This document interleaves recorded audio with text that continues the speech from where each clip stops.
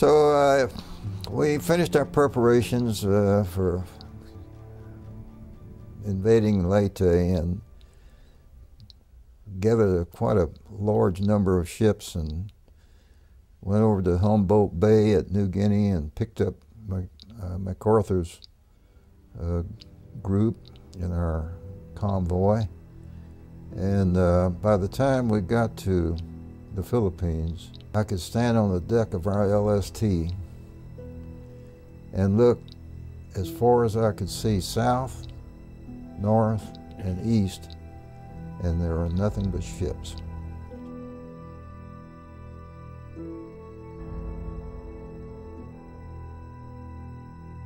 Everything you could think of, just as far as the eye could see, and the only reason you didn't see any to the west because that's where Leyte was, and we were getting ready to land there. While I was standing on the deck looking at this, I heard a lot of firing from some of the ships that were armed to the north. I looked over there and there was this lone Betty bomber coming across, right straight across the whole armada of ships. Everybody shooting. As soon as that plane would get over here with all these ships were shooting at it, and then get a little further, and all these was shooting, and so it was just a series of firing all along the whole front of our armada, firing at this one lonely plane.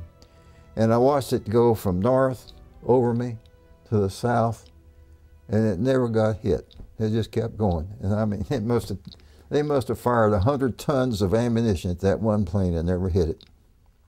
So still standing on top of my LST, I looked over there and they started firing at the beach where we were going to land on Leyte.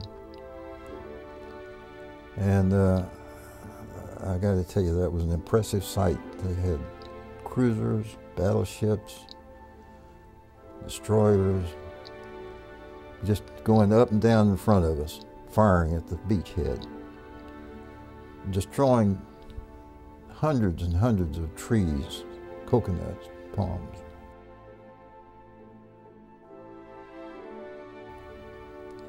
Creating great big craters in the beach area.